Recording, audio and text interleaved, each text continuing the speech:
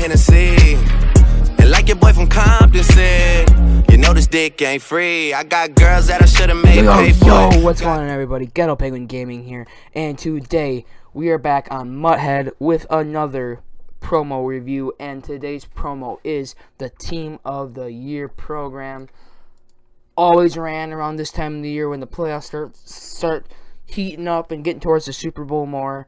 Probably definitely one of my favorite promos. They usually have the biggest group of players that are actually realistically good players to have on your team. We're going to look at all those players. And we also got to look at the set here, because it looks like you can put 40 of these. What kind of collectibles? Team of the Year collectibles. It looks like they're just called Team of the Year collectibles.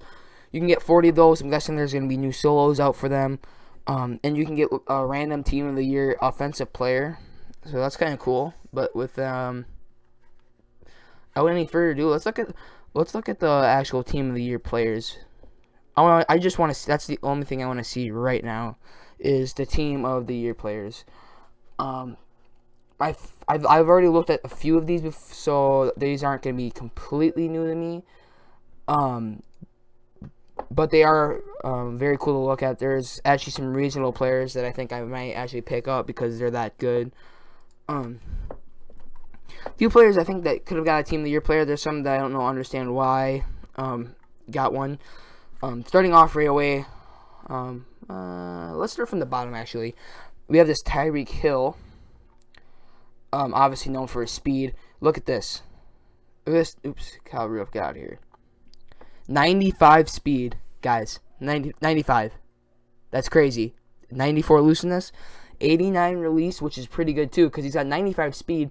Now, the problem with speed wide receivers is they usually have very poor release. He's got an 89 release. That speed release mixture with decent route running, very solid. One thing I don't like about him is he's got the ankle breaker chemistry, which I'm not a fan of whatsoever. Going for around 84K, which isn't bad, speaking of how good his speed and his release is. Next, we got Kyle Rudolph, one of my favorites. I had his team, or his not team hero. Who was it? I think they had captain. They have the captain kind of promo that they did last year. And his 90 overall Kyle Rudolph was one of my favorites. Not looking too shabby. 84 speed, 91 release, 91 catch.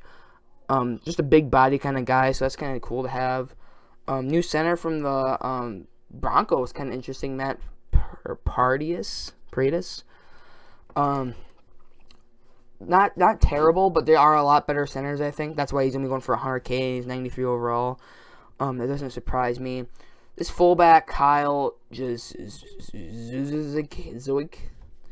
Bruising back and mobile blocker chemistries, which are actually very good, except that his stats are nothing crazy whatsoever.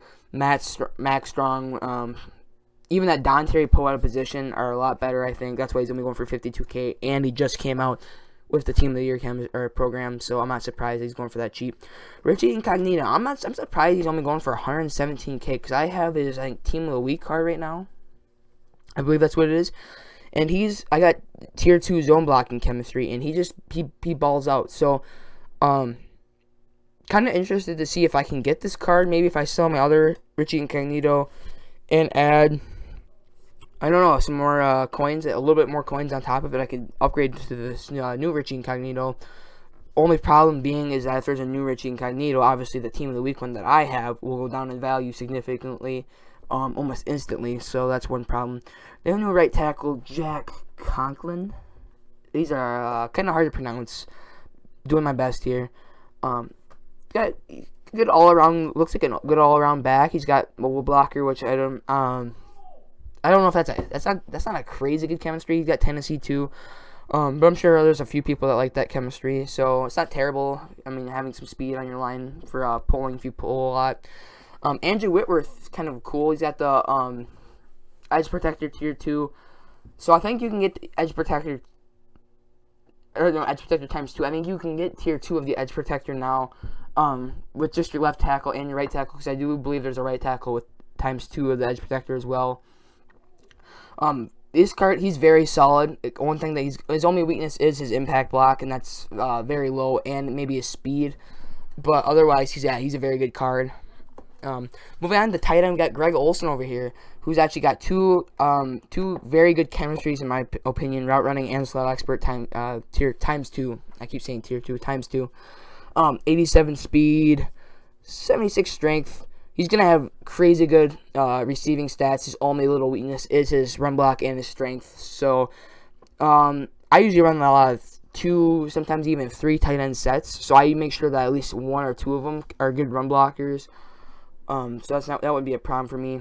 New T.Y. Hilton looked like a pretty good overall card. He's got slot expert and route running, which I like. That's very good. I like his elusiveness. He kind of looks like a Tavon Austin type, so that's kind of cool.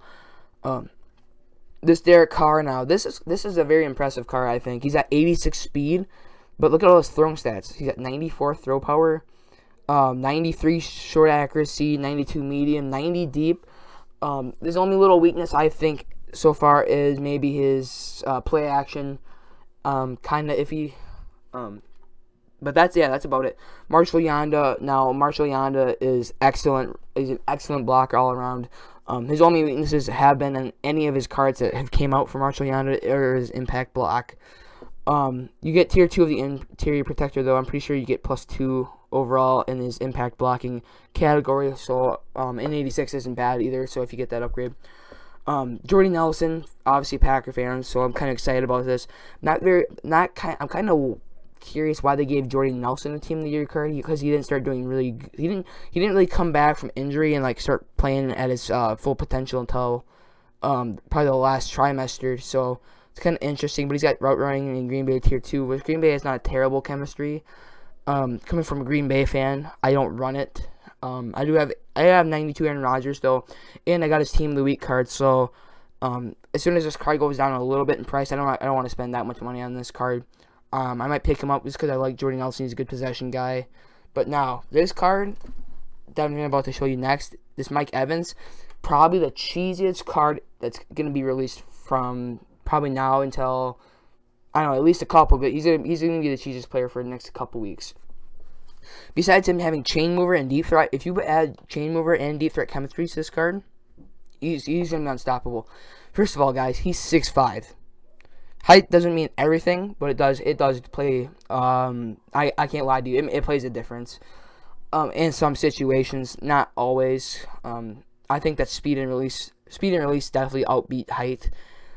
So don't be looking at height differences when you want to find a mismatch for your wide receiver on your cornerback. Look for that speed and release and even route running as well. But he's got 6'5" body frame, 91 speed. He's got pretty much a tight end body with wide receiver receiving stats. 95 jump though, 95 release, 93 catching traffic, 90 route running, and 95 spec. You can't go wrong with that. He's crazy.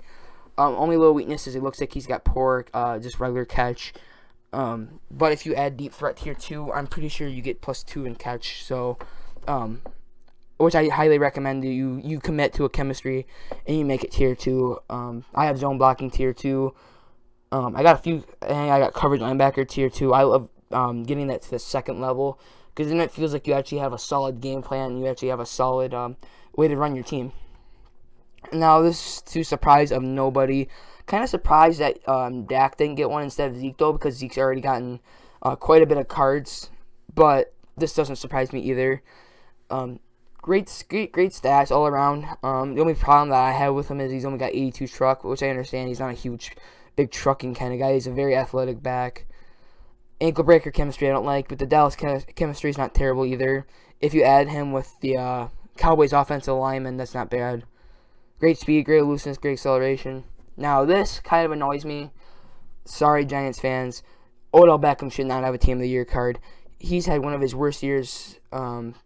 Very overrated year, I think, in his mind. But this card is not terrible. 93 speed, 96 spec.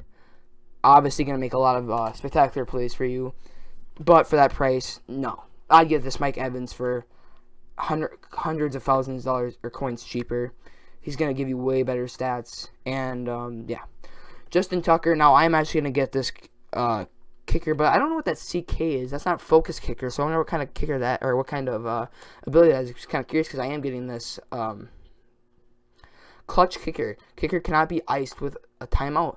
That's very helpful, actually, because I hate that when you're about to kick a field goal and they call a timeout and you can't see the goddamn meter. That pisses me off. I will definitely like this card a lot, and I'm probably going to save up for him because kickers are very important. And he's got excellent kick power, and he's still got over 90 kick accuracy. So, yeah, he's going to be good. And now, obviously, the star of this team of the year is David Johnson. No surprise. Bruising back, tier 2. Love the bruising back chemistry.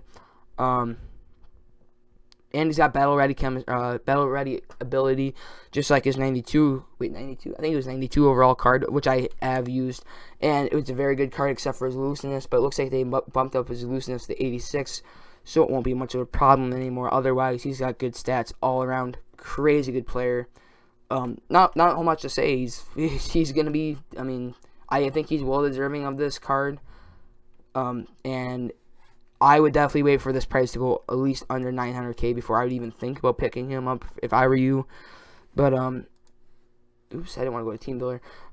That's going to pretty much wrap it up, guys. If you like this video, leave a like, comment, and subscribe for more. Otherwise, peace.